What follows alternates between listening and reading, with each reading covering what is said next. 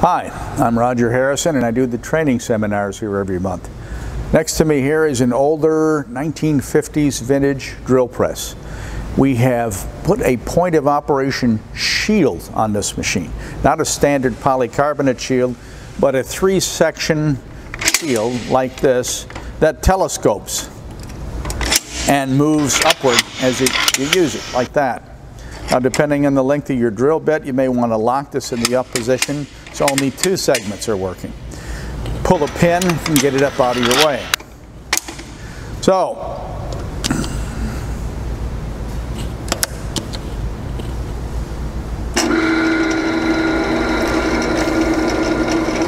as you can see, it also covers up the rotating components like the drill bit, the chuck, and the shaft.